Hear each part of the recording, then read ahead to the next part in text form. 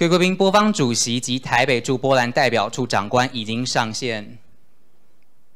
Good morning, Vice Chairman Krajową and Ambassador Shi大使，早安。Thank you for joining us today. Chairman Huang and our guests are ready for our webinar today. 我们现在请黄副理事長與波方主席及施大使打聲招呼。嗨，大家好。大家好 ，Good morning or good afternoon. Thank you. Hi, Thank you. Okay, thank you for joining us. 好，我们紧接着请台方主席国经协会黄伯志副理事长致开幕词。Now we would first like to welcome Mr. Fred Huang, Vice Chairman of Chinese International Economic Cooperation Association, to deliver his opening remarks. Vice Chairman Huang, please. Thank you.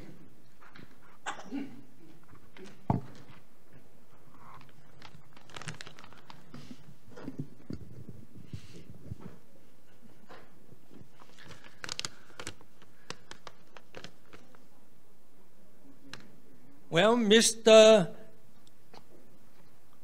Kocko, the Vice President, Polish Chamber of Commerce, and Ambassador Shi, Representative and Head of Office, Taipei Representative Office in Poland, and Mr. Rich, Acting Head of Office, Polish Office in Taipei, and Ms. Dai, Secretary General, Bureau of Foreign Trade, Ministry of Economic Affairs, and Mr.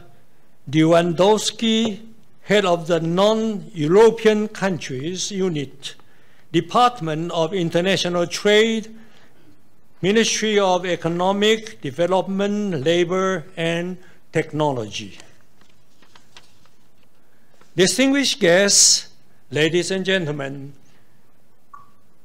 good afternoon to friends in Taiwan, and good morning, dzień dobry, to friends in Poland.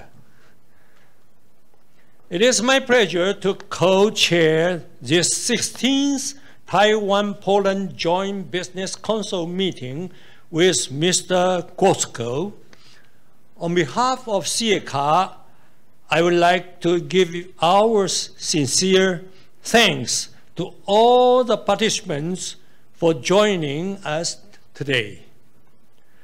We plan to have delegation to visit Poland and attend the Joint Business Council meeting this year. However, because of the COVID-19 pandemic, it is difficult to travel overseas.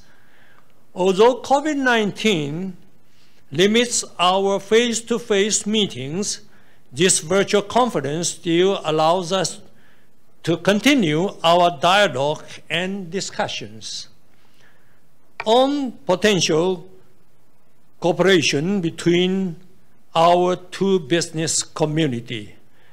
From our experience, this kind of internet virtual conference even attracts more listeners, more friends to visit us because it is easier to join this meeting. The impact of the pandemic on Taiwan has been fairly limited thanks to our government's effective measures in containing this pandemic. Our GDP growth rate this year is expected to be 1.56%. And normal daily life, such as going to restaurants, domestic tourism, and even sports events have largely resumed. Although Taiwan has contained the coronavirus, we have not forgotten our friends abroad. In April, Taiwan sent Poland 500,000 facial masks in a gesture of solidarity. Also, the academic CIECA in Taiwan held discussions with the Polish Academy of Science via video conference to share Taiwan's experience in fighting the COVID-19 coronavirus disease. Through both donations and industrial cooperations, we hope to strengthen our relations with Poland.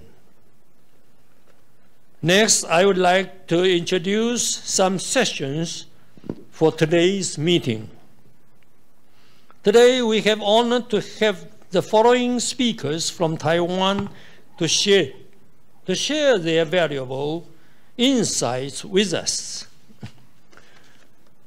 First, Mr. Chen Zhongliang, CEO of Institute for Biotechnology and Medicine Industry.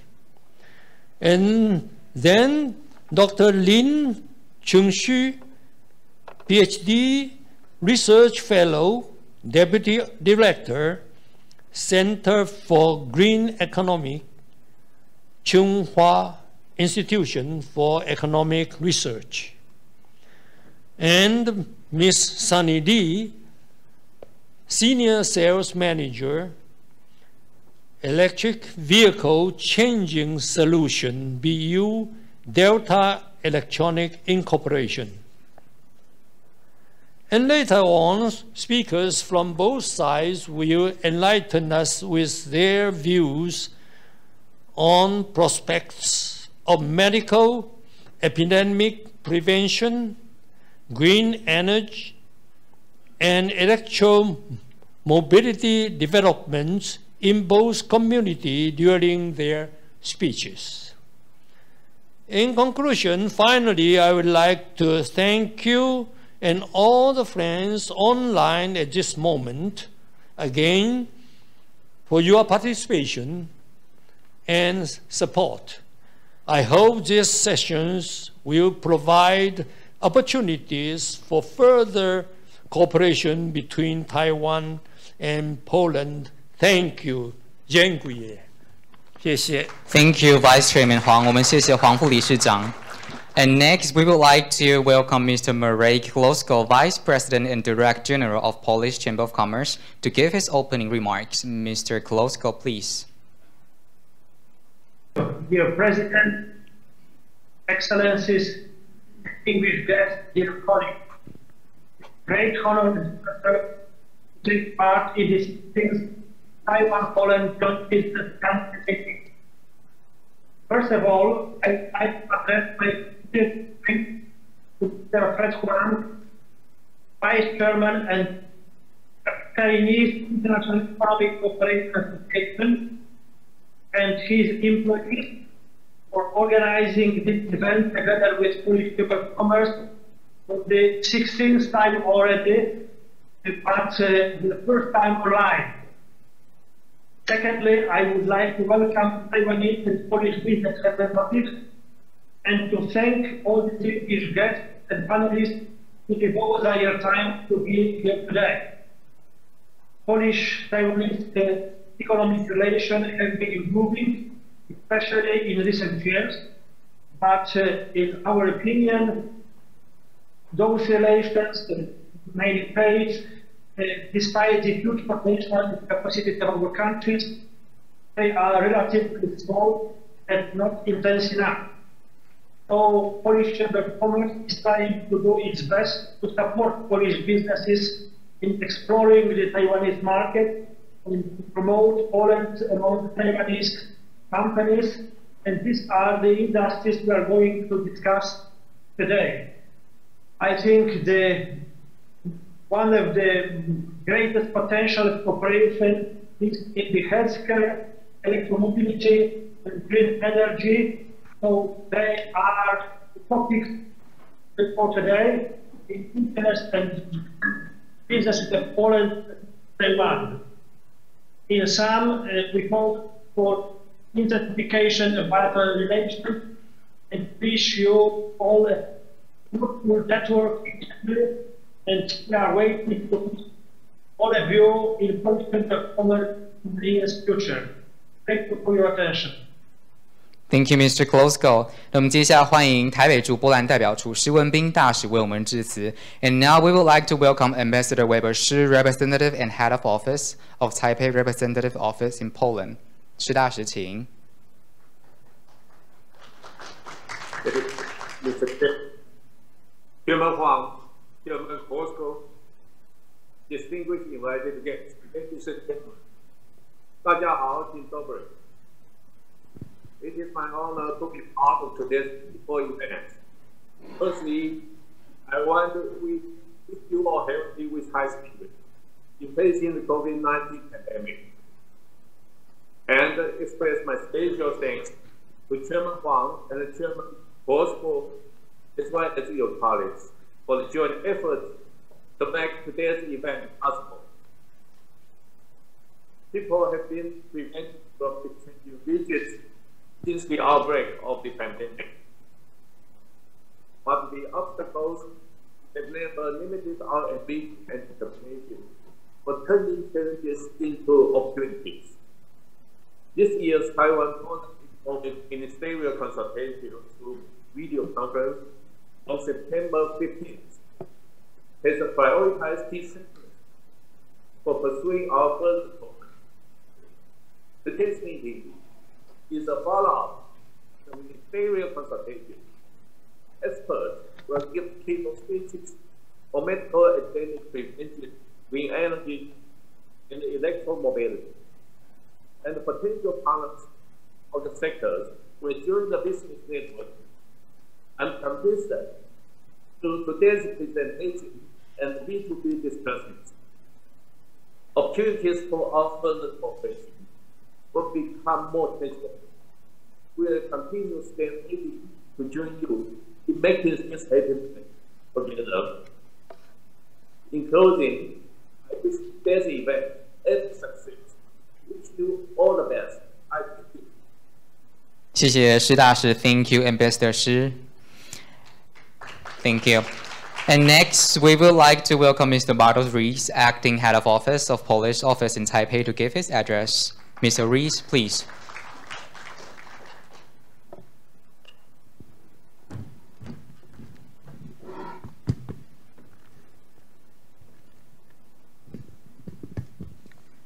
Dear Vice Chairman Huang, dear Vice President Kłoczko, dear Ambassador Shi, dear Secretary General Day, distinguished guests.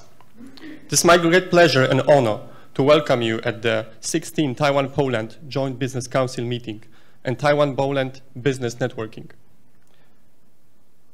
This year has been marked by the outbreak of the COVID-19 pandemic, which seriously affected everyday life of everyone. Despite the pandemic, Poland and Taiwan relations remained strong. In September, we conducted a high-level dialogue, namely the 9th economic consultations led by the Deputy Ministers of Economy. During the consultations, we signed 2 cooperation agreements. This year, Polish national airline LOT launched first ever direct and passenger charter flight between Poland and Taiwan, between Warsaw and Taipei. We hope that in the future, this will become a regular air connection. Poland remains a popular destination for Taiwanese students pursuing medical education. Currently, there are around 1,000 students from Taiwan studying at the Polish medical universities. We are immensely proud that Taiwanese students choose Poland to obtain their medical degree. At the same time, many Polish people come to Taiwan to study Mandarin and learn about the local culture. These people-to-people contacts lay solid foundations for our future cooperation. The global pandemic did not affect our bilateral trade. Quite the opposite. In the first half of 2020, bilateral trade between Poland and Taiwan grew by almost 6% on a year-on-year basis. I am deeply convinced that there are still many possibilities for further expansion of the mutually beneficial cooperation, especially in the areas of healthcare, green energy, and startups.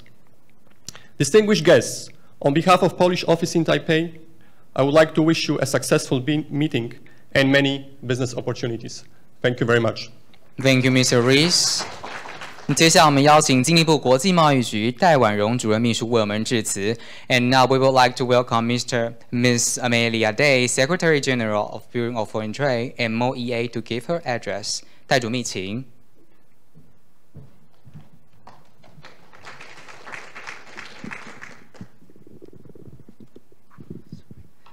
Vice Chairman Huang of the Chinese International Economic Cooperation Association, Representative Xi from the Taipei Representative Office in Poland, Mr. Bartosz Risch, Acting Head of the Office from the Polish Office in Taipei, Mr. Marek Kursko, Vice President, Polish Chamber of Commerce, Mr. Bartłomiej Lewandowski, Head of Non-European Countries Unit, Department of International Trade, Ministry of Economic Development, Labor and Technology.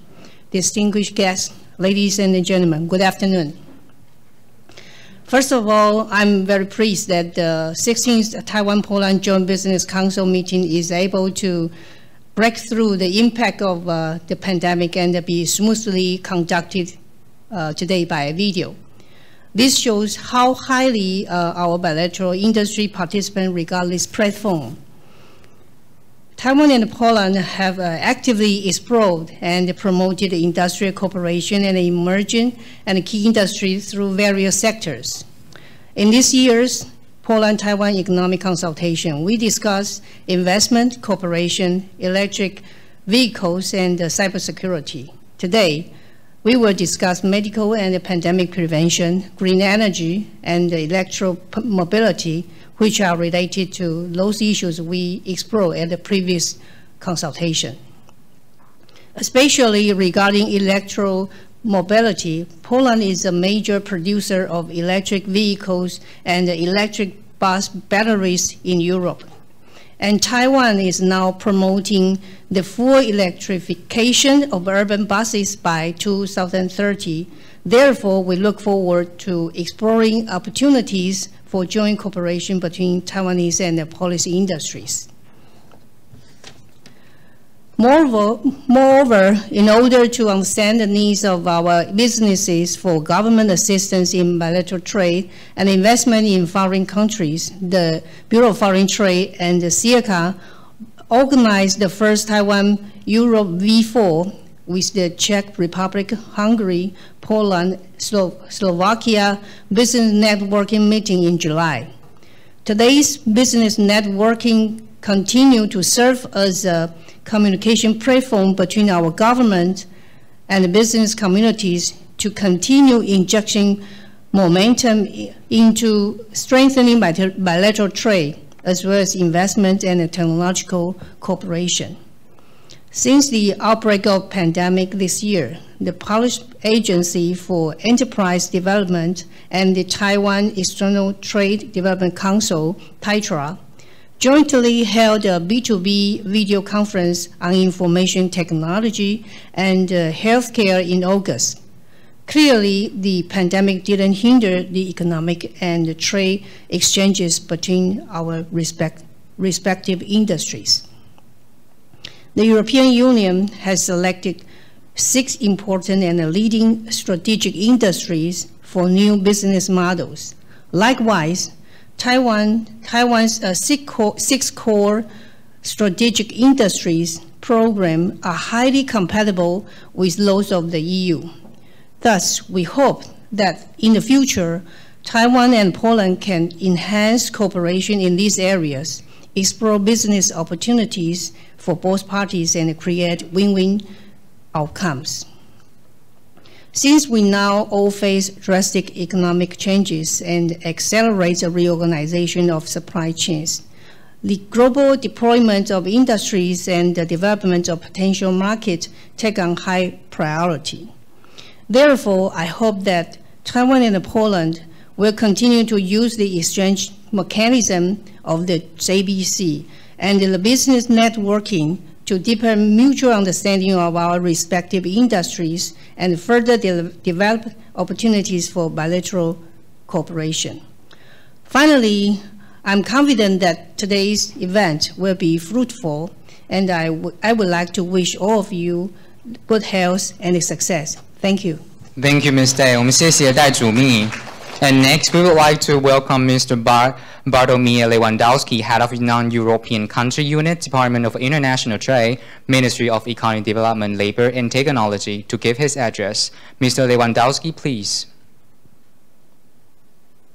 Szanowni Państwo, ladies and gentlemen, first of all, I would like to welcome and to thank the organizers, Chairman Fred Kwan and President Marek Kłoczko, as well as their teams for arranging the 16th Taiwan-Poland Joint Business Council meeting.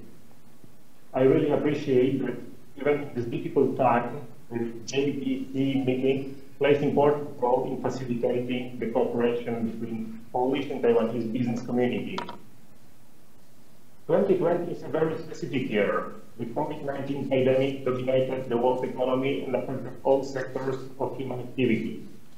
Let me use this opportunity to congratulate the undisputed success the Taiwanese government and society achieved in combating the pandemic, both in health and economic dimension. As you probably know, Poland is still struggling with the second wave of COVID-19. Nevertheless, it is predicted that our economy will be the least affected by the crisis among the European ones. On the other hand, this difficult situation brought Poland and Taiwan even closer to each other. As it was mentioned, this year, first ever direct cargo and passenger flights have been launched between Warsaw and Taipei. Also, our bilateral trade has not been affected negatively. It grew by more than 5% after 3 quarters this year. It also been mentioned that on September 15th, Polish-Taiwan economic consultations were held. Both sides exchanged views on a range of issues, including investment, trade, and collaboration in electromobility, cybersecurity, and smart cities. However, both sides agreed that only the further exploration of B2B relations between Polish and Taiwanese companies can make a real difference and put us on the next level. I am both glad and grateful that despite the odds caused by pandemic, Polish Chamber of Commerce and Chinese International Economic Cooperation Association took initiative in this regard. Let me conclude by wishing each and every one of you a successful and fruitful deliberations. I am confident that today's JBC meeting will allow entrepreneurs from both sides to identify the various business opportunities and consequently affect positively the investment and trade relations between our countries. Thank you very much. Thank you very much, Mr. Lewandowski. Ladies and gentlemen, before we proceed to our keynote speech today, we would like to invite our VIPs to take an online group photo. 我们现在邀请主桌7位贵宾与播方贵宾进行线上合影。我们请各位贵宾看向您前方平板的镜头，我们的工作人员将进行截图。Please get the webcam on your iPad for the group photo.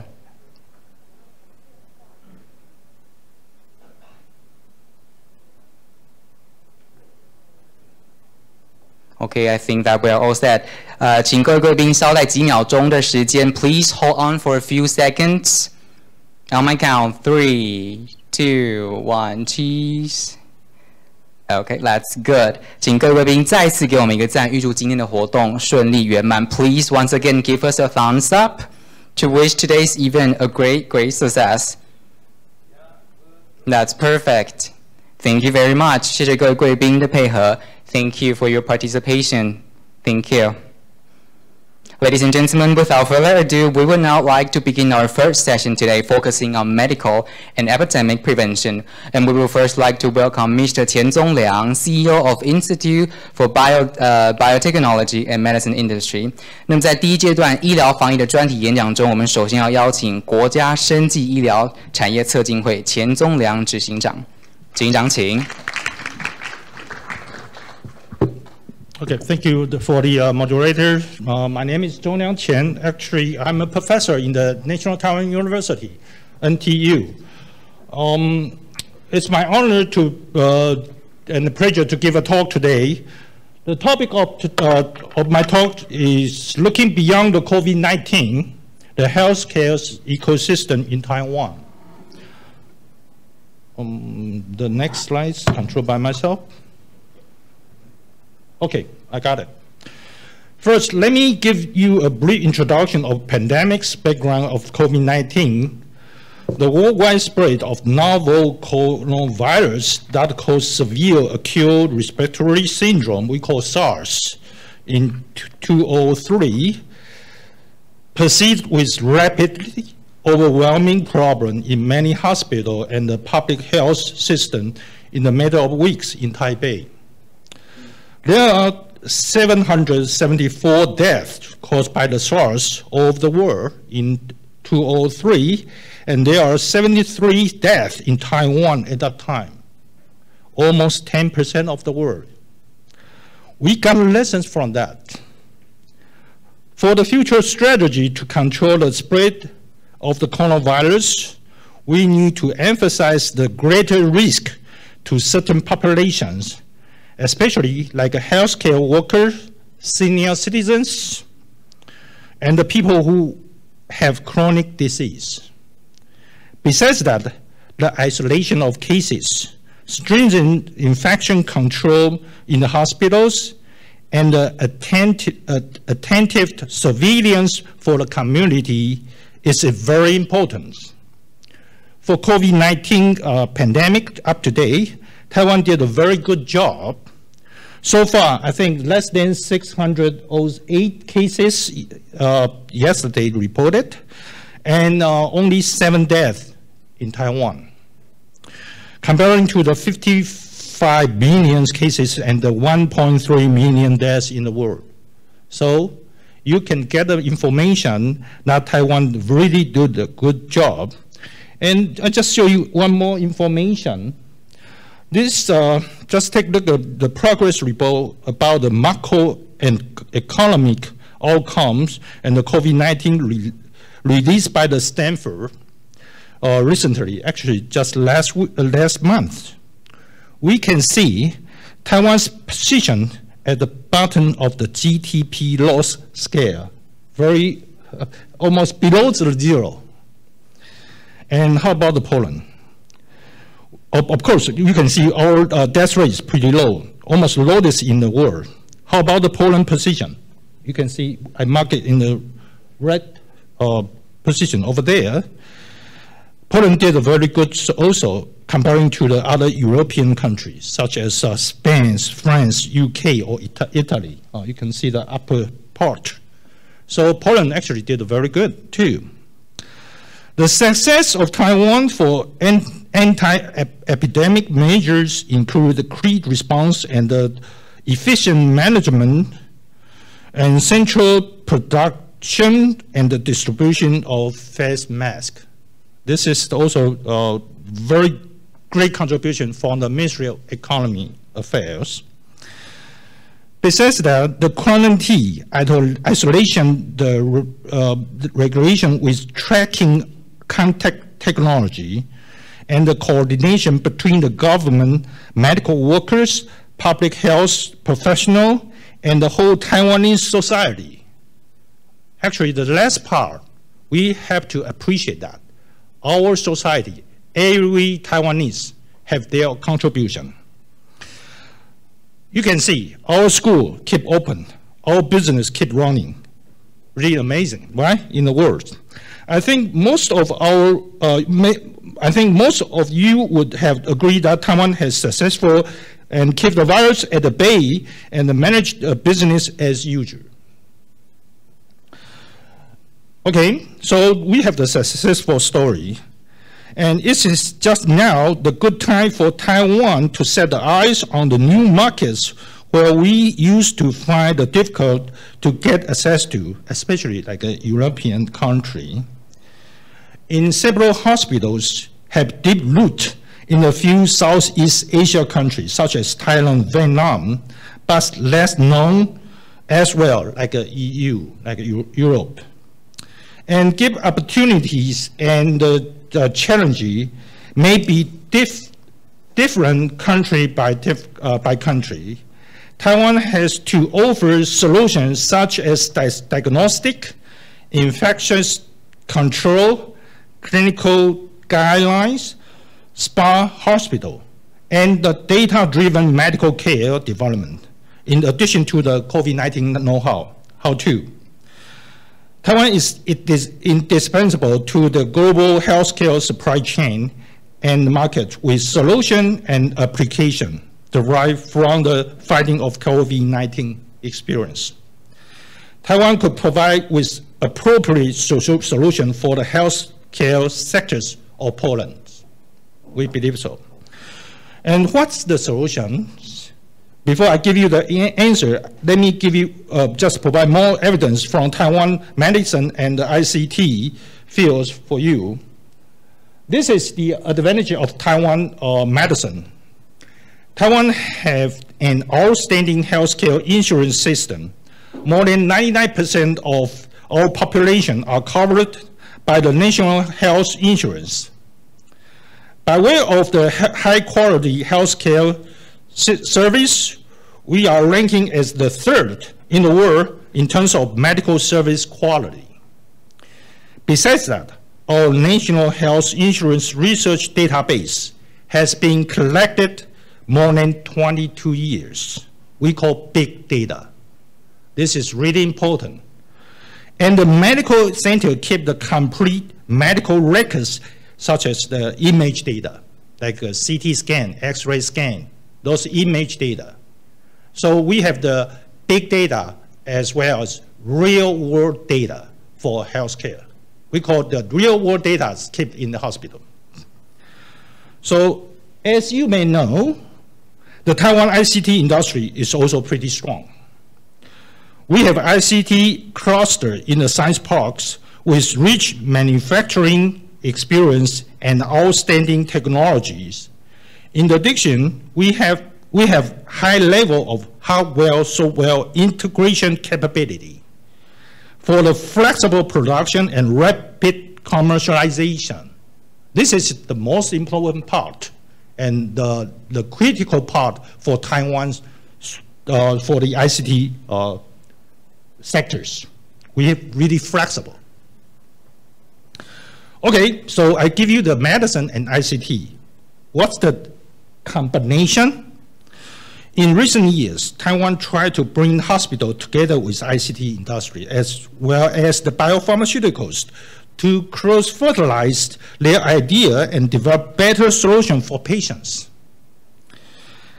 Because we have the world-class medical service team, such as microsurgery, liver transplantation, together with complete ICT supply chain to provide the key components. And combining all these advantages, Taiwan could deliver smart hospitals, healthcare, Internet of Things, health AI, medical and mobile device, as well as hospital equipment to the global markets, especially for Poland. This is the one kind of total solution, especially the smart hospital. I will give you more detail about the smart hospital. You can see there's a lot of company. Based on the Internet of Things, 5G, AR/VR, cloud computing, and the blockchain are the backbones of the facilitating contactless economy after COVID-19. People keep a distance, contactless. ICT giants from Taiwan have long been in this area and most recently ventured into healthcare business. You can see the, sorry, it's kind of busy, but you can see a lot of companies now they join the healthcare business. You may be familiar with certain names here as hardware manufacturers such as PC Maker, Asus, Acer, and the vast majority of them work with the healthcare sectors like hospital, not just for the device and the equipment, more and more for the software, or what is called total solution, the integration of hardware and software together. For the hospital, like a BenQ, Advantech, they did a very good job. I'll just give you one more example, like a BenQ. BenQ, they did a very good in Thailand. Actually, I went together with Changhua Christian Hospital and the BenQ, the representative from the Krista. We went to Bangkok last year, and we sell this total solution for the Thailand, for the hospital in Thailand. The BenQ, they are working closely to the hospital. I just mentioned like a Changhua Christian Hospital to deliver fantastic technology or solution for the digital health care. And they are now providing the total solution for smart operation room. You know, the smart operation room need a LED light, need a surgical monitor. That's the original that BenQ who made it. So they are pretty strong about the smart hospital. So they provide this to work together with hospital. So I have to move it fast. This is the example, the smart hospital, including the smart operation room, smart clinics, smart counters, everything together within one smart hospital. This is one of good example. Okay, because my time is very limited, I just give you a short introduction of our organization, IBMI. We have the program supported by the Ministry of Health in Taiwan, we call Taiwan Healthcare Plus. And we will have the Taiwan Healthcare Expo at the end of this year. Actually, will be the December 3rd to December 6th. I don't have time to run the movie. Please just Google it. The Expo Taiwan-healthcare.org. You can see a lot of movies from our biotech company, from our medical centers. They will join our expos. And I sincerely welcome all the people from Poland. If you couldn't come to this year, we sincerely welcome you come to next year. So just welcome you to Taiwan and know what we are doing about our healthcare business. Thank you so much. Thank you. Thank you, Mr. Qian. 我们谢谢田执行长. And next, we would like to welcome Mr. Marcin Jaskula, CEO of Novi Biotech. Mr. Jaskula, please.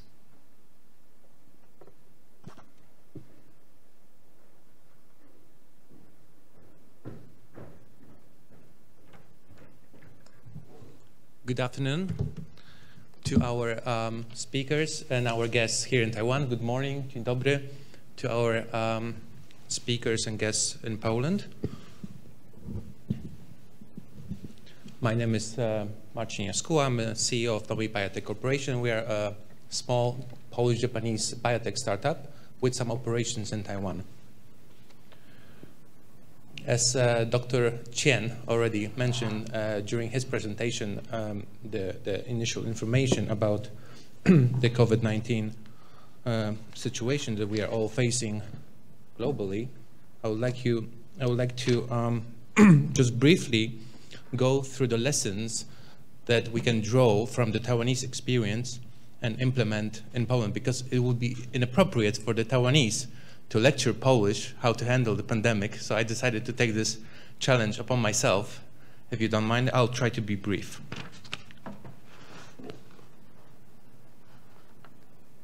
Okay, so some starting points, how it all started. The WHO was first alerted to a novel coronavirus outbreak by Chinese authorities on the 31st of December 2019. I was actually in Taiwan at that moment. In the following weeks, an increasing number of cases and deaths were reported outside China, which was the epicenter, as we all know, in Wuhan, prompting WHO to declare COVID-19 a public health emergency of international concern on 30th of January 2020, and a pandemic on March 12, 2020. So what is the situation at the moment? As of yesterday, we have some data. The total number of cases, the difference between the numbers between Poland and Taiwan is pretty astonishing. In Poland, as of yesterday, we had 773,000 active cases and 11,451 deaths, comparing to Taiwan with only 607 cases and 7 deaths. Why Taiwan has done so much better than Poland? The secret of Taiwan's success lies in the painful memories of 2003 SARS outbreak. It was also caused by a type of coronavirus, and it was a direct predecessor of the COVID-19. Even the name of the current coronavirus that was the wreak havoc across the globe, the SARS-CoV-2, is derived from the SARS-CoV coronavirus identified in 2003 as the cause of SARS. So a bit more on the 2003 outbreak in Taiwan.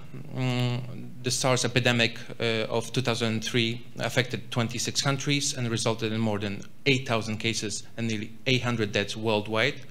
And Taiwan was the most hit by this outbreak. Obviously, as you can see, comparing the numbers, the current outbreak is much larger.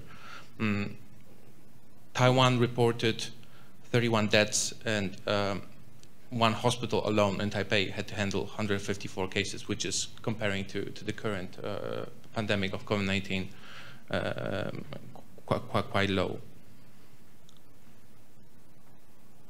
The lessons that Taiwan drew from the 2003, well-trained and experienced public health officials were quick to recognize the crisis and launch an emergency public health response to contain the emerging outbreak. There was an establishment of the National Health Command Center, led obviously by a Minister of Health. There were hubs for a number of smaller centers charged with responding to the epidemics, biological pathogens, bioterrorism, and medical emergencies. Taiwan expanded their surveillance net to include anyone who had traveled to Wuhan in the previous 2 weeks. By January 20th, the government activated the Central Epidemic Command Center and charged it with coordinating all government efforts to combat the growing health crisis. In an effort to contain the epidemic, Taiwan employed the most powerful tools at its disposal, big data and analytics.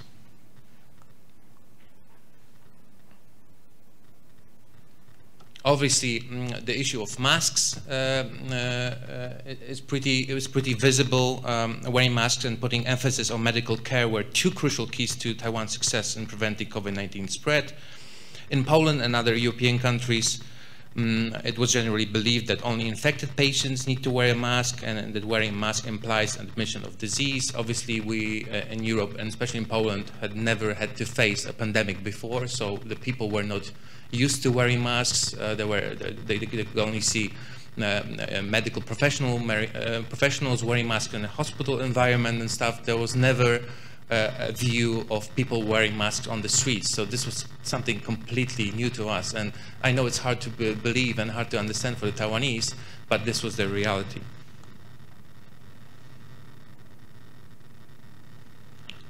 So on the point of lessons for Poland, the key strategies to implement immediately that I think our government should learn from the Taiwanese experience, especially starting with the operational structure, having one subject, one platform for the coordination, I think is extremely crucial and important. As we could see in Taiwan, the Taiwan CDC was coordinating the effort of managing and preventing the pandemic to spread. CDC, the Central Epidemic Command Center, was established on January 20th to integrate resources and administration, the academic field, medical, and private sectors to fight the 2019 novel coronavirus. We could all see it, the effort, the joint effort of Taiwanese business and government, especially in terms of production of PPE masks, so on and so forth. Then legislation, very important factor of managing the pandemic and being a step forward. Obviously, strong legal acts the Communicable Disease Control Act in Taiwan, for example, classified COVID-19 as a Category 5 communicable disease on January 15th. As we all know, pandemics will be in our lives in the future. I don't think this is the last pandemic that we are facing, so a strong legal framework is extremely important of future management and control. Obviously, pandemics being a threat to national security of all the countries as we go on. Then prevention strategies, obviously, we have to come up with strategies that will enable us to fight the future potential threats caused by the pandemics. Surveillance being very important. Laboratory diagnostics, medical system has to be ready. The medical system response and preparedness, obviously, the stockpile and allocation of PPE, which is a hugely important thing for the governments to consider to build their national security framework, obviously. Then obviously the control of community transmission is very important. So obviously, you know, education and preparing the public for what's to come. It's very important that the public works together with the government. The quarantine being taken seriously as it was in Taiwan. I actually came back to Taiwan at the end of April. I was in Taiwan in December of 2019 and January 2020. Then I went back to Poland for a project, and I got stuck. All the flights were cancelled, and I couldn't come back to Taiwan. I was fortunate enough to get a ride back to Taiwan at the end of April, and I had to stay in a quarantine. I was very tightly monitored by the Taiwanese authorities during my 14-day quarantine, which was tough because this was the first time I had to be locked in the four walls for such a long period of time. But I have survived. But I think it's absolutely crucial that people take it seriously and follow the quarantine measures, and obviously fighting the fake news and misinformation is also very important, because especially in Europe and probably the States as well, we have a lot of conspiracy theories. There's a lot of people who don't believe in COVID-19, don't believe in the virus, and think that this is just a hoax. Moving forward, working with Taiwan as a solid and trustworthy international partner. As I mentioned, I have been a part of this effort between Taiwan and Poland in April and May. That's me on the picture, by the way, loading up Polish National Airlines lot flights from Taipei to Poland with medical equipment, with the PPE, which was absolutely crucial at that time.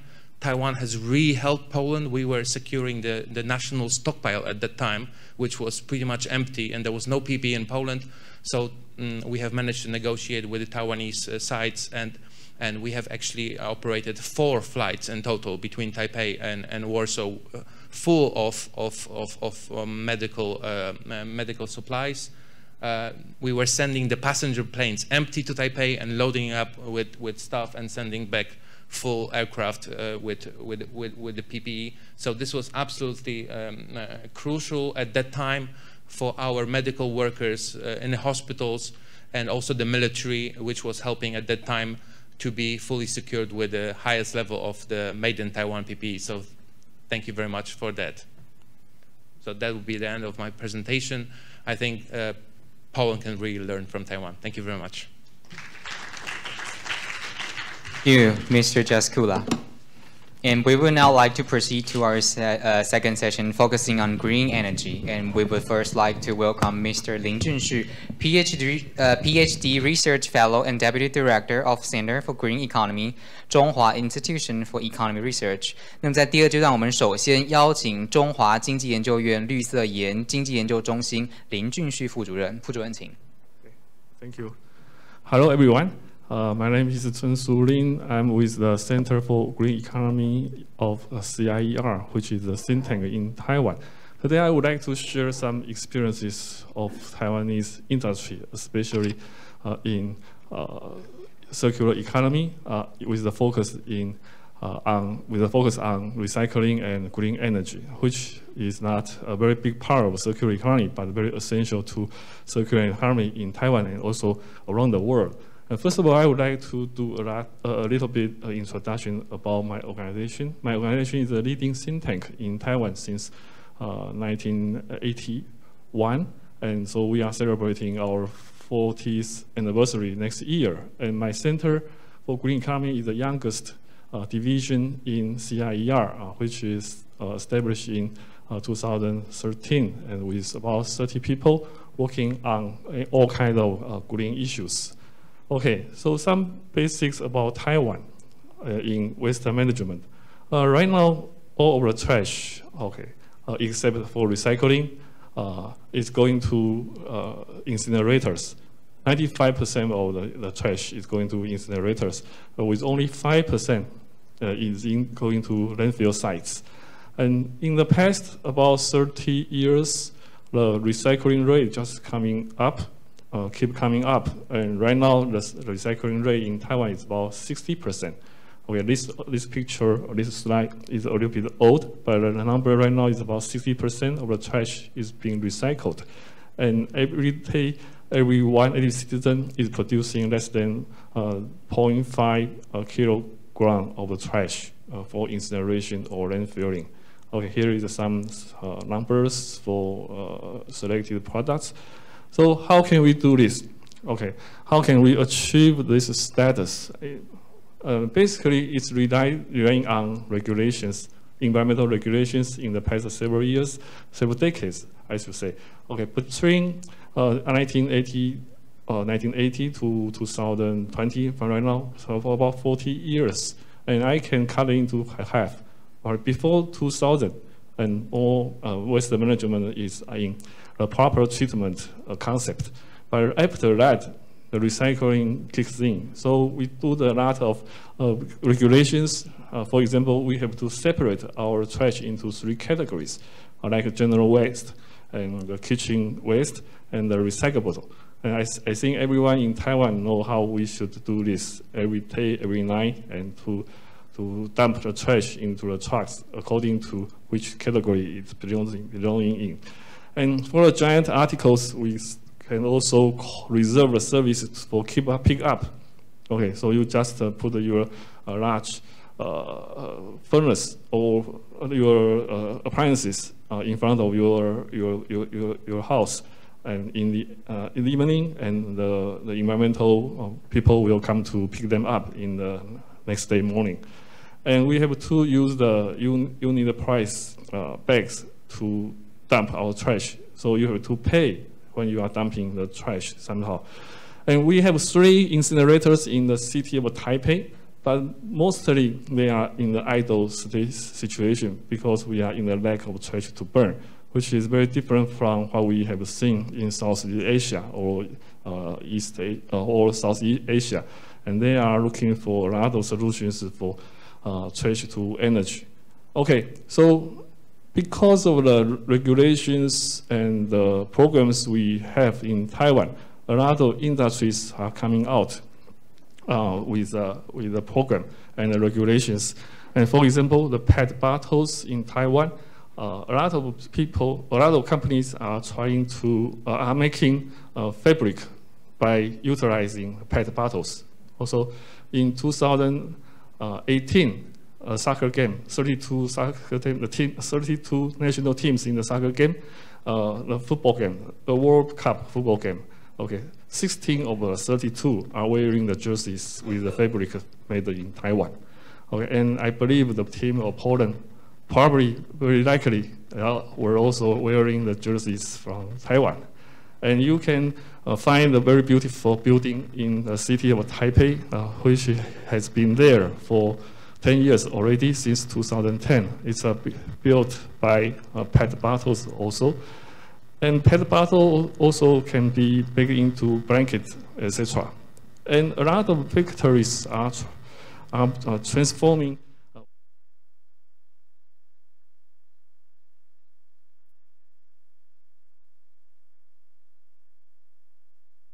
high-end appliances at home, or for the construction materials again.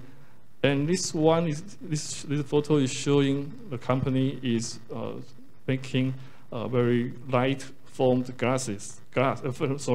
formed bricks from LCD glasses. Okay, so the glass can be transformed into very high value materials.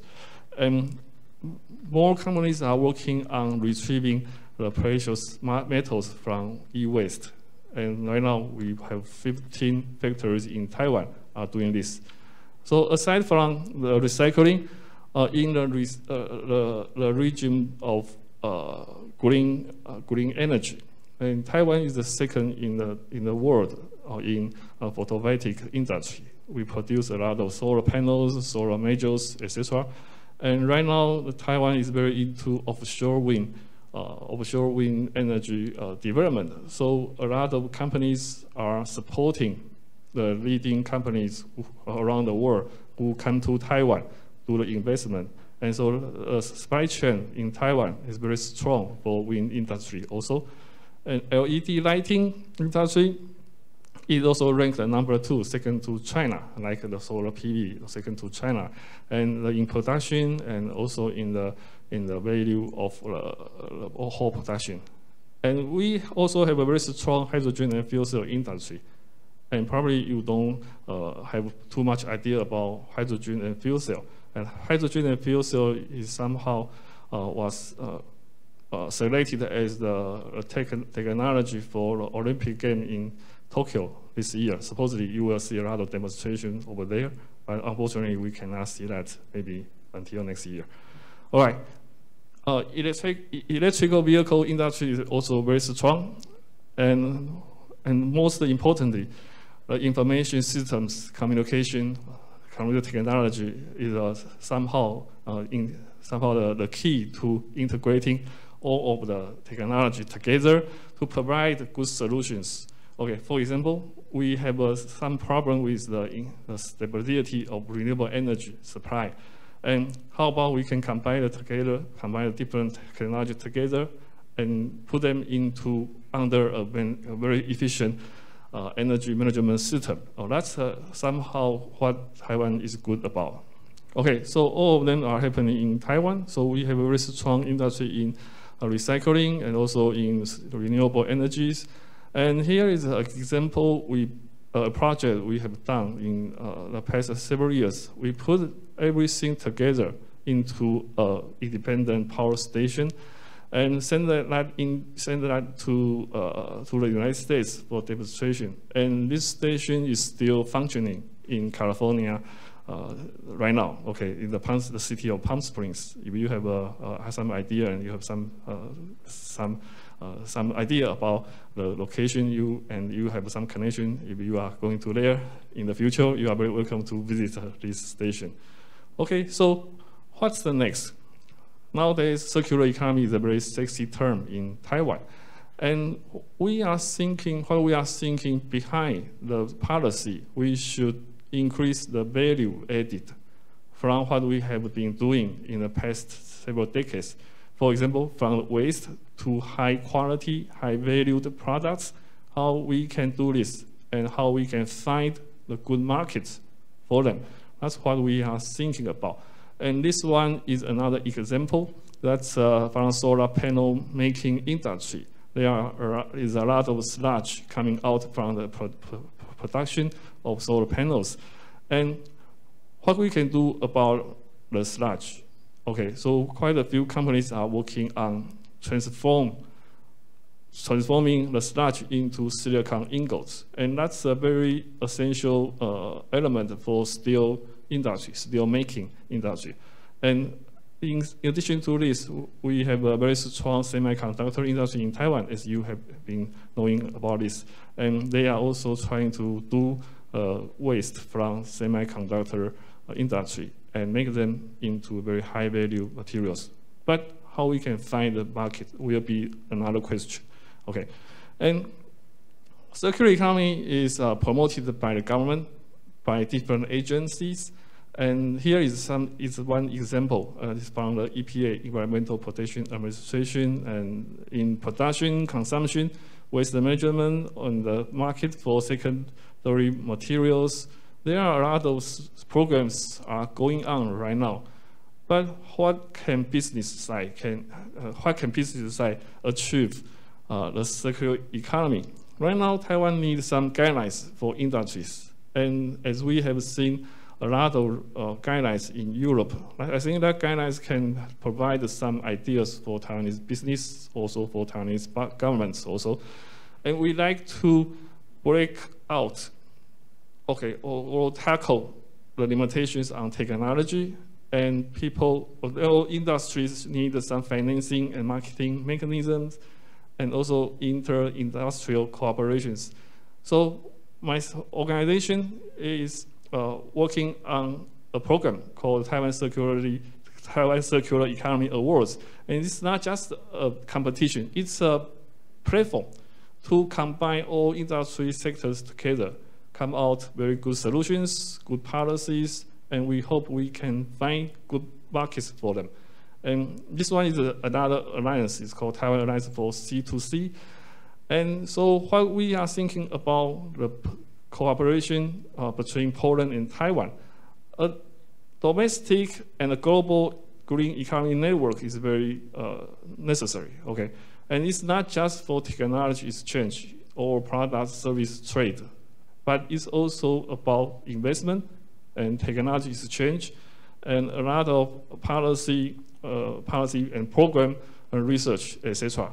So I hope we can work on that together in the future. And thank you for your listening. Thank you. Thank you, Mr. Lin. 我们谢谢林副主任. And next, we would like to welcome Dr. Joanna Guciska, Head of Division of Strategy Research, Mineral and Energy Economy Research Institute of the Polish Academy of Sciences. Dr. Guciska, please. Good morning or good afternoon, and thank you very much for the invitation to this session. It's very important subject, circular economy, also for Poland. I don't know if I can share the press screen or I have prepared the presentation which can be shared for me.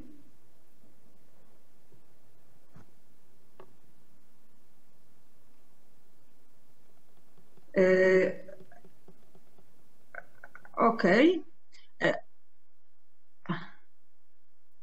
Thank you very much for this. I have prepared the presentation about the Just Transition Fund, a chance for a green energy generation in Poland.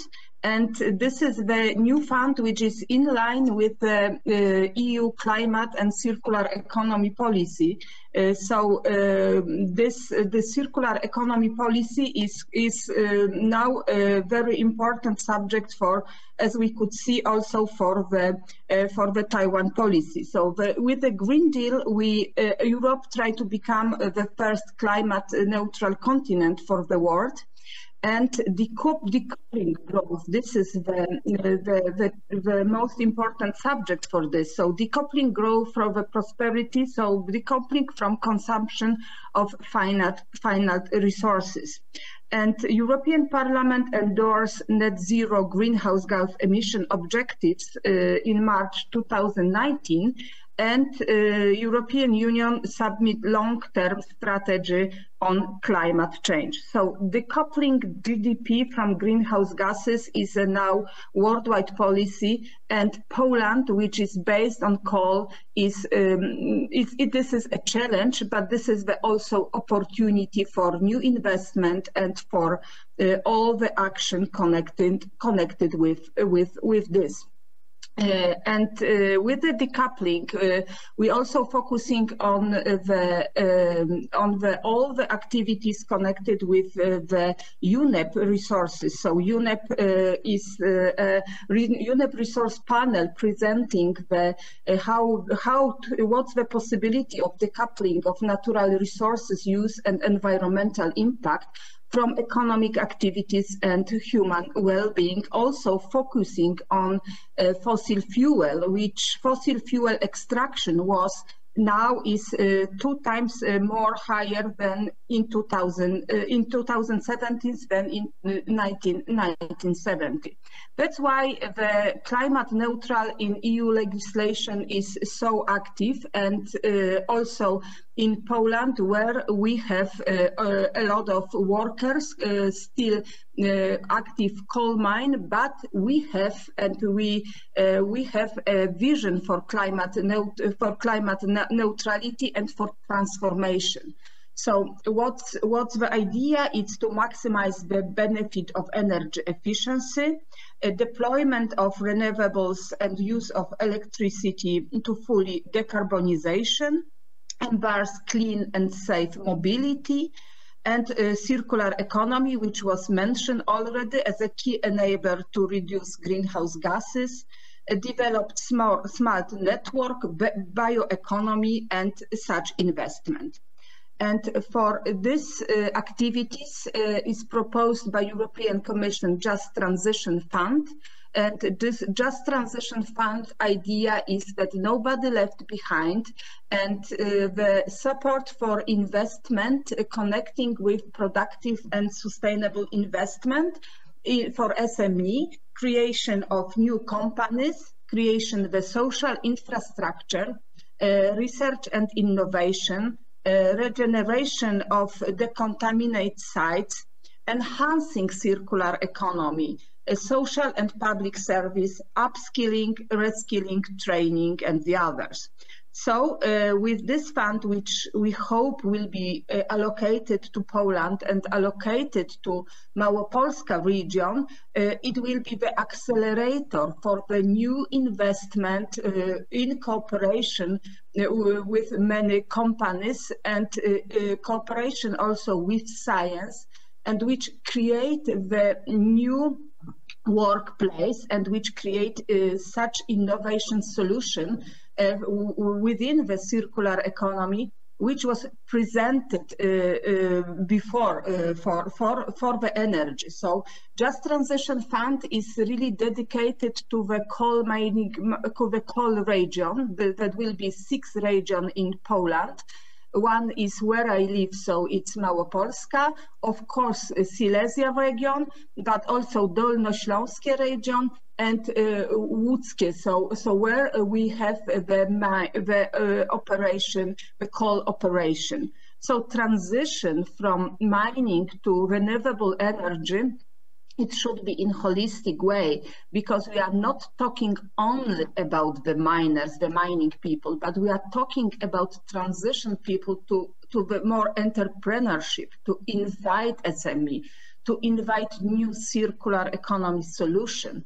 So hoping we can have some more clever and very well organized system in Małopolska, which will be, for which the innovative company will be invited for invest here in Poland within support of different funds.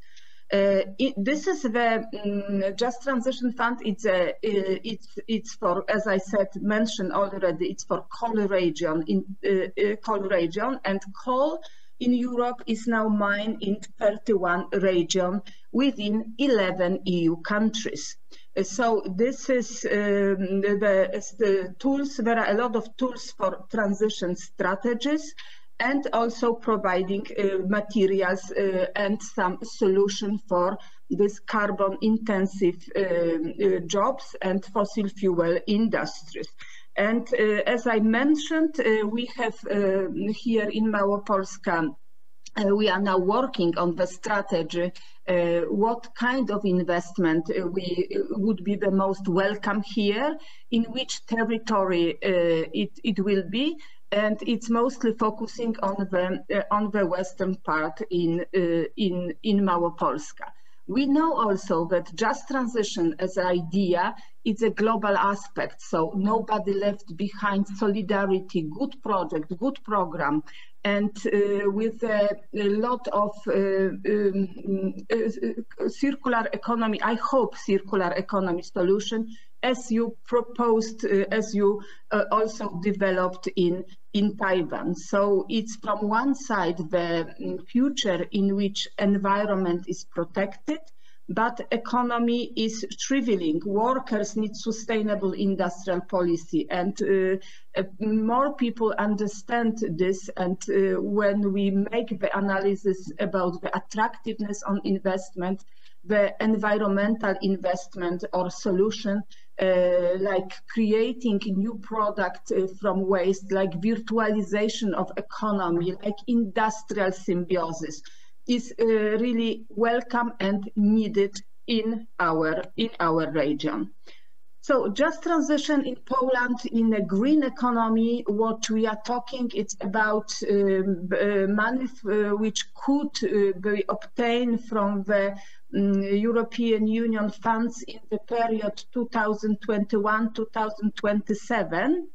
And from direct from Just Transition is about 2 billion money for investment in Poland. This is the capping from this fund, but there are much more money we are now discussing on the level of European Union, but especially fund which was created for this region. It's for this region in transition. And Poland is ready for this, as we submitted energy plan and climate. The ministry prepared a draft for energy policy, and also the Polish Union Employment and Government reached last an agreement in September to phase out coal mine by 2049. So we could see that the new investment, the new solution is really welcome on especially on this region like Śląsk, Małopolska, Wielkopolskie, Łódzkie and Lubelskie. So more about my region. Małopolska is a first region dedicated plan for climate change and adoption. We have a very good examples and very good experience from life project which we have here. So as you know, the Kraków is one of the most polluted city. Now it's also with COVID, what we mentioned, but also due to this effective activities of our regional authority, and also in the Kraków city, a lot of investment for ban the coal, for changing the developing the network system for heating and any other solution. We have the air in Kraków is much better. A lot of startup in cooperation with the science has also created a new solution. We have now a live project which called Eco Małopolska, and it will be implemented in the field of climate change mitigation. So a lot of possibility for cooperation is really welcome in this region, and also with the big companies which are active in this area like Tauron, Synthos and the other. What is also important in these fields is that we have to take into account that if we not transfer to the more cleaner energy, the price from the energy from non-renewable resources will be higher, because a lot of mechanism in Europe is foreseen like carbon taxes or carbon prices. So if it would be like this, that from one side it's important to invest in new green energy, not to be punished, but the higher price of the energy from non-renewable sources due to different taxes and different prices, which can cause to the energy poverty. And so there are from two sides the possibility for enhancing to the new investment in renewable energy and in circular economy or in green economy.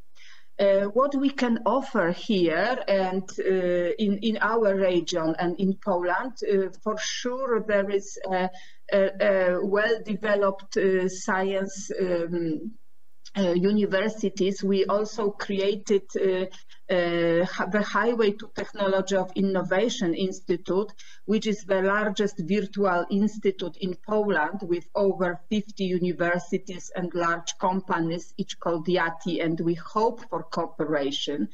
In Małopolska region is the Academy of Mining Science, AGH, so modern technical university with a lot of startups, with also important centers for development and transfer of innovative technology. We had already very good cooperation, and it's still going on with the cluster, waste management and recycling cluster, key national cluster with Poland, with over 100 companies, mainly SME, and also Institute of Polish Academy of Science. So I hope for closer cooperation. I hope for cooperation within the new possible fund within the European Union, and that we develop the solution which will be in line with circular economy and in line with just transition idea. Thank you very much.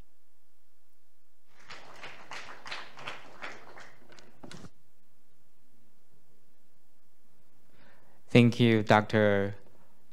Kuczyska. And next, we would like to welcome Ms. Sunny Lee, Senior Sales Manager of Electronic Vehicle Charging Solutions from Delta Electronics. Ms. Lee, please.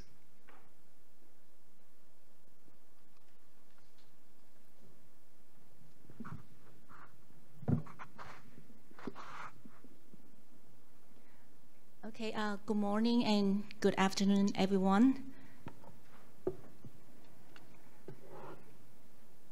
Okay, today my topic is the next generation EV charging infrastructure. Actually, I was the one who initiated the idea of stepping into EV charging business 12 years ago at Delta. And at one event in Europe, like 10 years ago, I know I was presenting a business plan with all my European colleagues.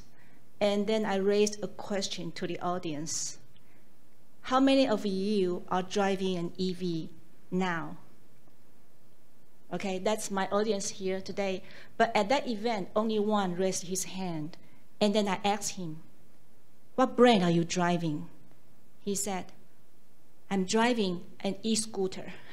So it's not even an EV. But now we can see that more and more people are driving EV, and EV is already a big trend nowadays, but not a decade ago.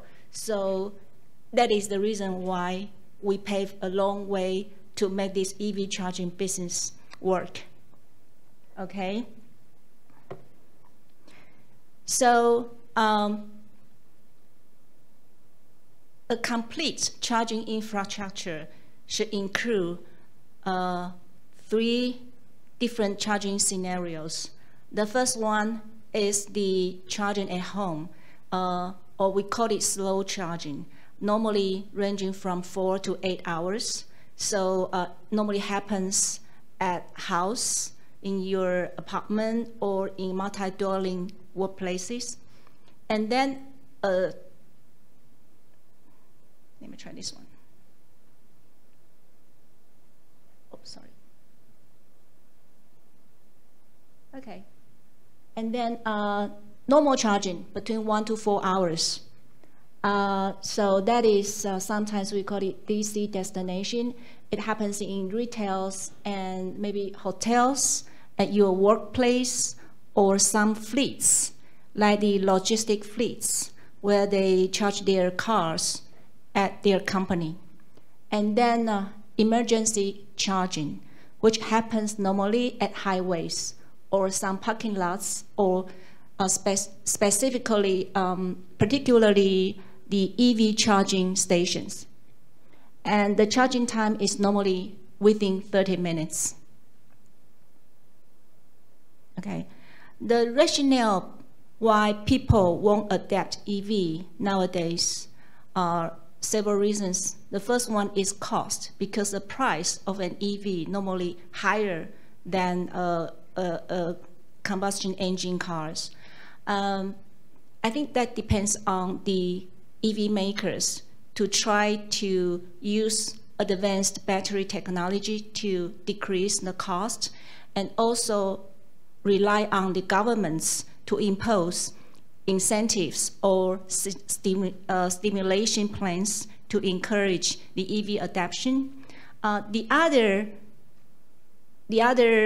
main reason is that the drivers, they tend to have the driving range anxiety because the charging infra is not very complete in the market. So EV drivers, they normally worry about their the battery, whether can support them to the next destination. So I think that people, the EV drivers, normally when they got to a destination, if there is an EV charger available, they just used to plug in the EV car. So to address this issue, the EV makers, they try to enlarge the battery size of the EV. So by enlarging the battery size, which means the charging hour could be longer. So here's the trend. Because the EV maker, they try to boost the driving range, so the batteries are higher, bigger, and then the onboard charger also size is bigger, the capacity is bigger. So that we need higher power DC charging, directly power charge the battery on the car. And also for the home charging, that we also need higher power, because if you don't have a higher power AC charger, if you have an 80 kilowatt hour battery car, then you have to charge it at home more than 10 hours, which is not bearable either. So we also need to increase the AC charging capacity. And because the charging power increased, means that there will be a big demand of power.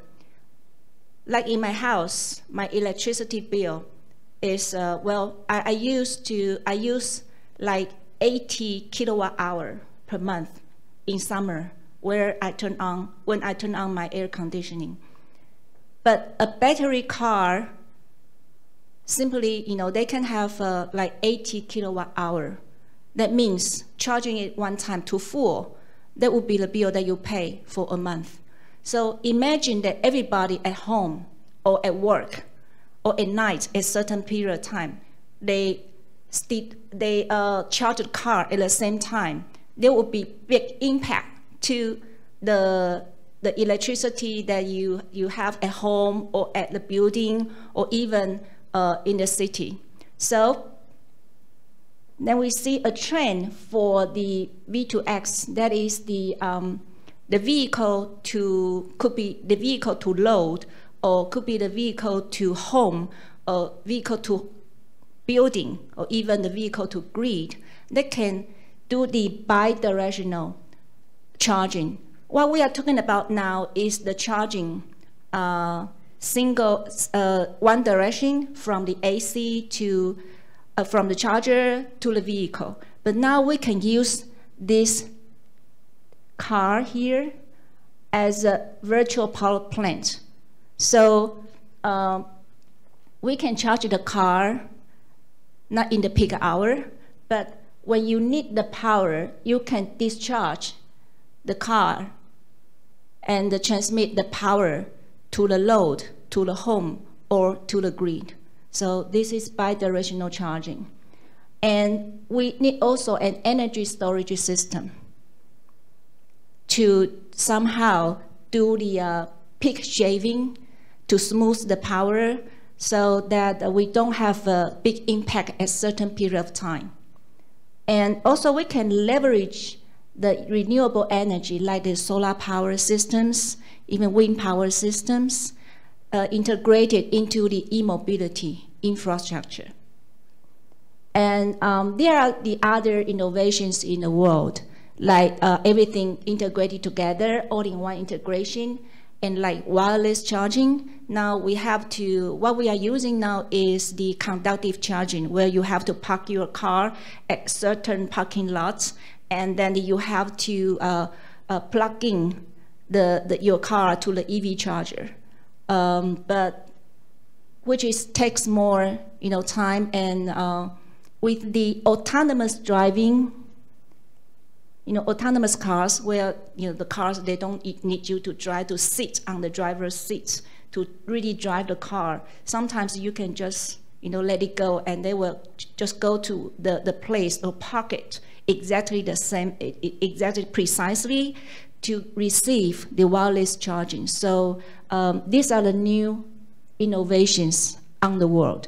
So amazing, like 10 years ago, we are not talking about these trends. 10 years ago, we were talking about the unification of the charging standards and the interoperability between the EV charger and the EVs, and the interoperability between the EV charging network and the charging operation backend systems.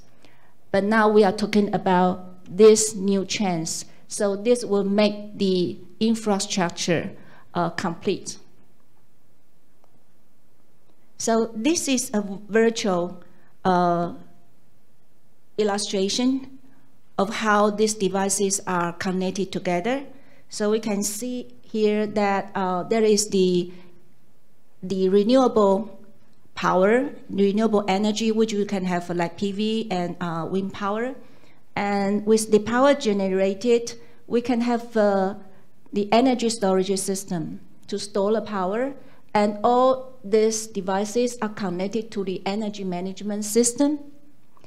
And the charger is the load. So we can use it to singly charge the car, or use the V2X charger to discharge the car whenever it's needed.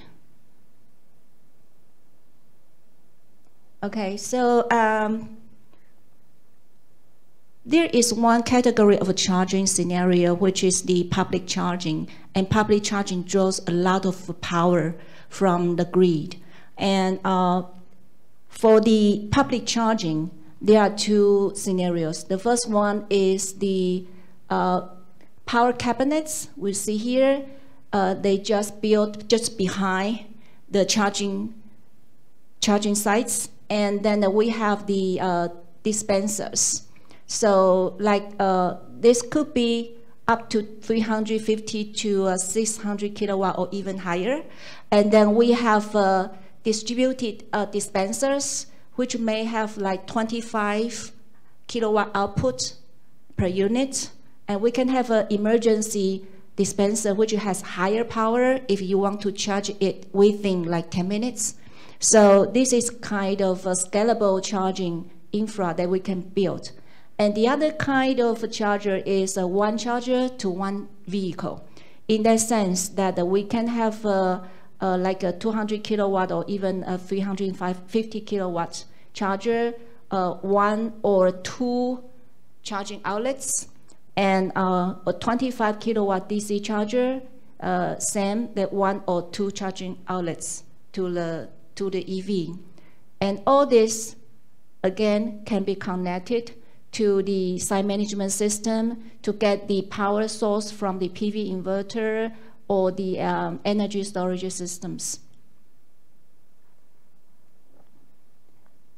And the chargers have to be connected, because everything is on the internet, everything is connected, right? This is AIoT world. So the chargers can be connected to the meters. So there is advanced metering infra, and also the lighting systems. The lighting systems, or including the chargers, everything is connected to this network. So this is a charging infra that is with a smarter functions, so that we can manage at what time or the power can be delivered to what device. Okay, and this is the Delta energy infrastructure solution. So you can see that above this line, these are the power generation or power transmission. And here we have different scenarios for the factories, for the commercial building, and for the residential units. So for every scenario, we have the renewable energy systems, we have the power conditioning systems, or we have the chargers, different ratings, capacities, suitable for different scenarios. Okay, so Delta was established in 1971. We are a Fortune 500 company. We are a multinational corporation headquartered in Taiwan. We have more than 80,000 employees worldwide. And we have different business units. EV charging is one of them, but we have also the ICT industry, where we do the data center power supplies, and we do the telecom power supplies. We have the industrial automation systems, and we have the building automation systems and display and monitoring systems. And also, as Dr. Chen just mentioned, we also are in the medical industry as well. All right, and then the EV charging in Poland. So here we see the EV charging policy in Poland is quite clear that Polish government just targets to have 1 million EV by the end of 2025. And now we have almost 14,000, which means 700% growth in the coming years. Okay, and for Delta, we have been cooperating with our partners in Poland to build the infrastructure of EV charging. And we have some successful stories here to share with you, that we are working with Greenway, which is a very important partner of Delta. They are a charging point operator who help to install Delta's chargers in different for different customers, different industries. So we see that they have their own charging lots, and they also help here some enterprises to build their charging network. And we also work with Orlen, which is a Polish oil and gas company, for their charging facility. And we also work with the other companies like PGE and also Ministry of Climate, and also some EV makers, including Audi, and I believe we also do for Volkswagen and Mercedes-Benz. And these are the other success cases in Europe. We do for the car dealers in Sweden, and we have a commercial application in the Netherlands. We built this for Hyatt, and we build the chargers for the charging point operators in Germany, and in Slovakia, in Norway. All right, and our investments in Poland, that is only for the EV charging business unit alone. So we have an EV charging R&D center based in Poland. Actually, we have that organization for more than 10 years. Because we know that Poland is an industrial country, and we have a lot of talents there, easy to get talents in electrical and electronic industries. And our fast charger, ultra-fast chargers, are designed and developed in Poland, which is at 150 kilowatts up to 350 kilowatt high-power DC charger. And we so far we have over 150 ultra-fast chargers installed in Poland since 2017. Okay, so this is a photo taken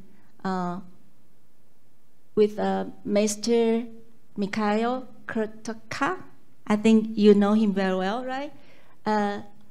Who was the host of this Sustainable Innovation Forum in 2018. And so this photo was taken at the event together with Mr. Kurtka. We have our Vice President, Mr. Victor Chen, and our Vice Chairman of the Delta Electronic Foundation, Ms. Guo, together. So at this event, Delta was invited to share our experience in enabling the low carbon transportation. And this forum actually was very important. It's an affiliated event of COP24. So this addresses the climate related issues in the world. So that is the Delta. We hope that we can work with all of you together to make the world greener and smarter. And welcome to the e-mobility era. Thank you. Thank you. We thank Ms. Lee for her insightful presentation. And next, we would like to welcome Ms. Michael Moskowiec, Vice President of Krajową Izbę. Mr. Moskowiec, please. Good afternoon, Taiwan. Good morning, Poland. My name is Michał Moskowiec, and I'm the founder and also Vice President of the company Krajową Izbę. We are the producer of electric buses here in Poland. And recently, like 2 months ago, we have been acquired by the Industrial Development Agency, CIECA. So today we are 100% owned by the Polish state and Polish government. So this is the update, which I think is very important in terms of our business. We have prepared a short presentation for you and also a short movie. So I will just present it in a minute. In the meantime, I would like to say that we have also, for the last 4 months when we have been developing the project, we have been able to make a strong bonds with a few of Taiwanese companies. Also including Delta, so I would add like another success, Ms. Sunny Lee, that also my prototypes of the electric bus are running on your cells from Delta. So I would add it as another bond between our two companies and two nations. So let me briefly just share the presentation, and I will try to share the content.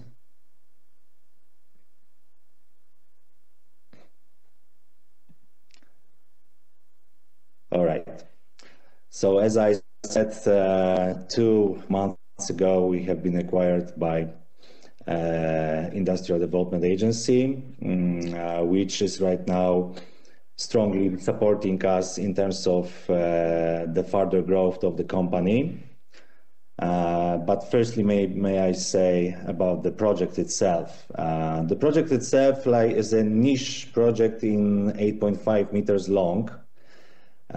We decided that we will start the business with this kind of the model. The main technical assumption are that we have 2 types of batteries included, so NMC and LTO. So NMC, of course, for slow charging, overnight charging, LTO for fast charging via pantograph with 15 minutes up to 90%. We have central synchronous motor with permanent magnets, and what is important, it also are the dimensions of the bus, because the height is only 3.2 meters, which is the best in its class actually. And here are the main features that we can tell about the bus. So this is actually the first bus in Europe that battery is entirely in the chassis, because our approach was that we would like to make it like a Tesla style, let's say. So we don't have any batteries on the roof. So we designed actually the bus from the scratch as a purely electric vehicle. That is why we have been able to achieve all these results that we can present today.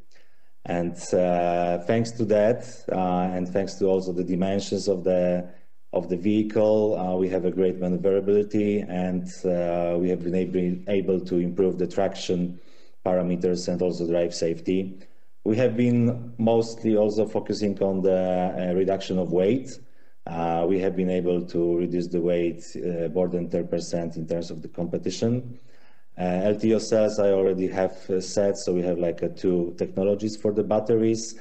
Of course, we have stainless steel frame and polyester laminates for the safety and for the lightweight of the vehicle. And what is also important, the vehicle is adapted to carry disabled people and depends on the structure of the interior. It can be either one or even more places for the disabled people.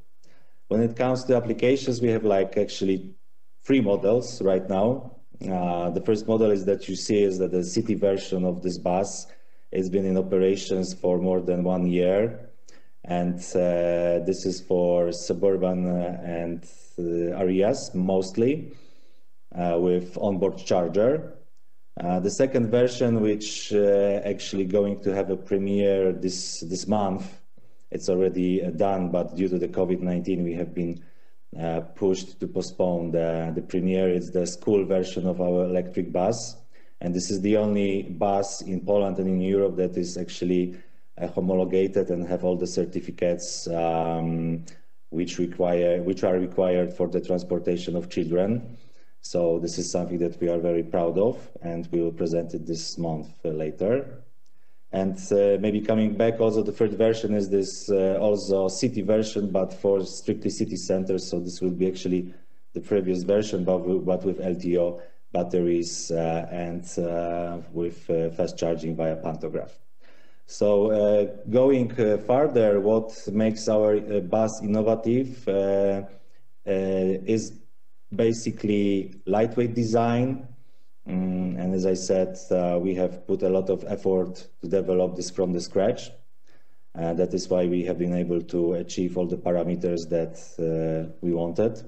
Also the small dimensions of the vehicle, which means that it is very good for the city centers, but also for the suburban areas, because what is important to mention, we got like 65 passengers that can fit into the bus, which is not much less than in the 10 or 12 meter buses that you have already today on the market. We have battery in the chassis, so we don't have any batteries on the roof. That is why the bus is actually so good in terms of the height.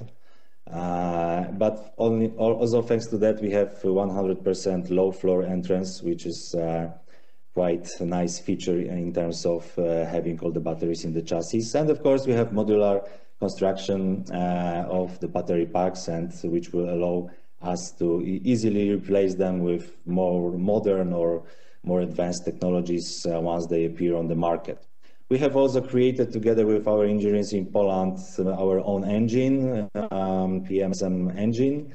And this is also something that we wanted to be as much as independent as possible from other market players. When it comes to the construction of the vehicle, you can see it right now. How does it look?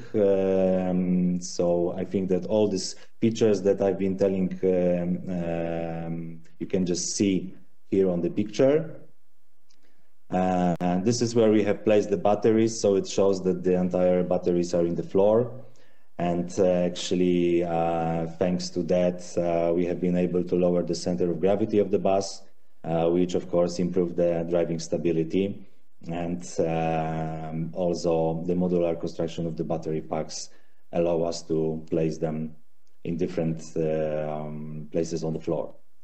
This is our battery pack for LTO and NMC batteries. What is important, we have done LTO and NMC in one pack, so we are just changing the interior of the pack, but the pack itself, which was also designed purely for us because it's not from the shelf, Thanks to that, we have actually the possibility of having two technologies. The motor, synchronous motor with permanent magnets, also made by our engineers with institute in Poland, in Sosnowiec, in Katowice.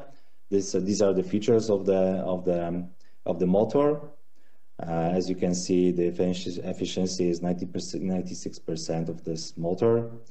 When it comes to other benefits, you can see the whole structure on the screen. The lightweight construction, we have been able to lower the mass of the vehicle, which means that we can add either 5 additional passengers, or we can increase the range of 10% if we add some more batteries to the bus. Location of the batteries, it's again, also these features that we can charge the bus in 15 minutes, and the cycles are more than 10,000 when it comes to the years of operation of the battery in the bus. So that would be all for this. I was listening very carefully, and I'm glad that also Taiwan is making electrification of the fleet. And from this place, I would like to say that we are very open for any cooperation with Taiwan and Taiwanese companies or municipalities. From this perspective, I can also say that the Polish government, which is supporting us, for sure will be also happy to explore more opportunities between our countries, and also between my company and also companies in Taiwan. So that would be great if there will be some outcome, positive outcome, and positive cooperation in the future. So thank you for the presentation, and at the end I will just share a 1 minute movie actually. Just give me a second, please.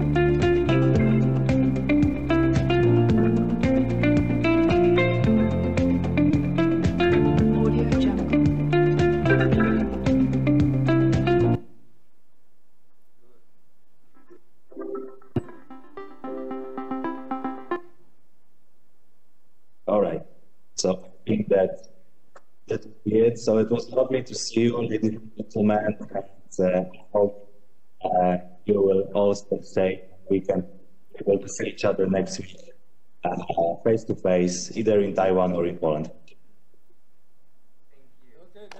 Thank you, Mr. Moskowiec. Ladies and gentlemen, now we will proceed to our Q&A session, and due to a time limit, we will first like to invite our VIPs at front to come up with their questions. 我们现在进入贵宾交流时间，那么碍于时间限制，我们首先邀请前排专家代表提问。Any wonderful work we have done. It's just on time. So we have several minutes for you to have the questions. On the panel, would you have any questions? Yeah, Mr. Rich.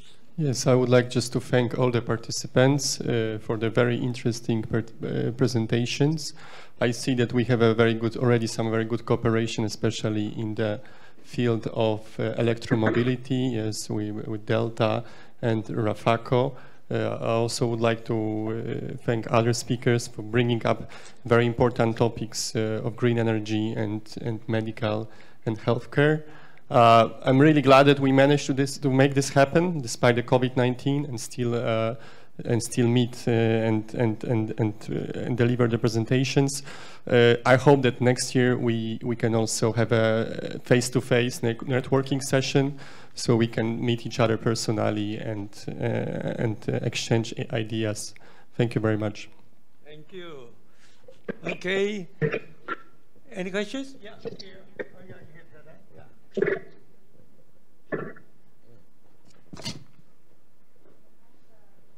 Switch on and wait for 3 minutes, 3 seconds. Yeah. Wait. Okay. Yeah, we have a question. That is, the chargers communication for buses and trucks are unique to its suppliers, and integration would be necessary with major charger manufacturers. So our question to Rafaco is that what is the approach of Rafaco for the integration of vehicle with the charger? And will Rafaco roll out ISO 15118 and by when? And what is the methodology of charger manufacturer to integrate with Rafaco vehicle and smoothly supporting the integration activity, whether it is CHAdeMO or CCS? Thank you. Thank you.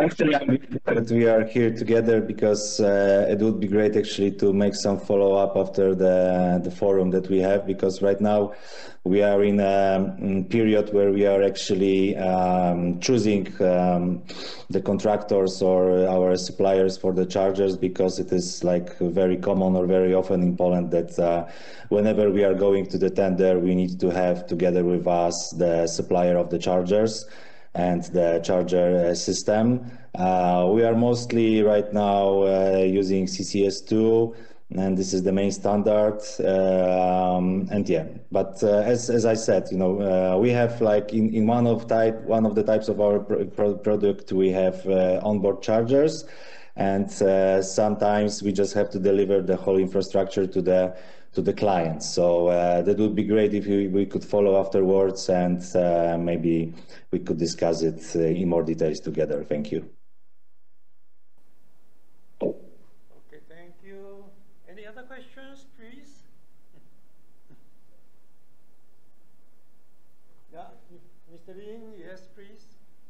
Yeah. Here. Okay, 3 seconds. Okay, yeah, I have a question for Joanna. Yeah, you mentioned about carbon tax in Europe, and I just wonder what's the impact on industry side, especially domestically in Poland, or if the products is exported to other countries in Europe or other countries in outside of Europe, and what would do they need to pay the carbon tax, and also for the industry from outside of Europe, when they trying to sell something to Europe, do they have to pay carbon tax or carbon tariff, something like that? And what's the differentiation for the industry? Mm-hmm. Thank you very much for this question. It's really very important, because now we could see that the carbon pricing it's mostly in Europe, because it's explicit carbon taxing in some countries in Europe. So, but it's also emission trading system, and with this emission trading system, it's Europe. It creates that it will have impact on the price. It could have an impact on the price of energy. And there are more and more countries which put different instruments that impose that has an impact on the cost here. So ETS system, a cap and trade system. This is the mostly focusing on the investment in Europe. And that's why I think that new investment in clean energy, and what I like the best, especially from my perspective, the possibilities, what you have done, looking in the value chain, so recycling of panel, the circular economy of renewable energy facilities. This is something what is now crucial for develop further the renewable energy. So conclusion, carbon pricing mostly on changing the investment in Europe. And it's because we have a lot of type of carbon pricing, fuel taxes, ETS system, different tax system, regulation like this. So in Europe, investment, and in Poland especially for renewable energy, I think would be welcome and would be support a lot.